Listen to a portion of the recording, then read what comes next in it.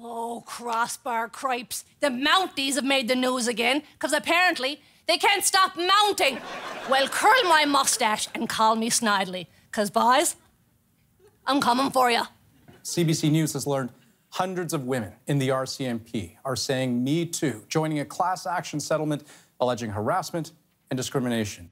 When I saw this, I thought, my God, hundreds of women. That's the same amount of dogs it took to make this coat. Turns out, though, it wasn't hundreds of women. The initial prediction was that around 1,500 women might file claims, but now the legal team says that number could hit 4,000. 4,000? Jiminy C. Ricketts, the R.C.M.P. are the Bitcoin of sexual harassment. Now, the news about the Mounties being a tax-paid Porky's movie come to life is not surprising. In fact, women complained about these Dudley Diddle-Wrongs years ago. And how did some members of the R.C.M.P. react to these complaints? Well... CBC has obtained a letter found in the mailboxes of some women at the R.C.M.P. who spoke up, a so-called hurt feelings report. Mockingly, it asks if the recipient is a crybaby or worse. You know what or worse is? They were asked if they were thin-skinned, queer, or a word I'm not allowed to say at 8:30 on TV, but it rhymes with wussy. Jesus H. Christ, I'm all of the above. A, I inherited the tissue paper skin of my grandmother, which is why I'm so beautifully delicate. B, I challenge you to find any woman who wouldn't identify as queer after taking a gander at Rihanna.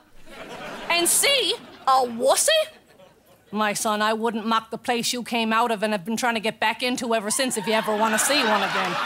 But the most stunning thing about this whole sissy memo business is that some dunce in the R.C.M.P. photocopied, folded, put in envelopes, licked them shut, and passed out evidence.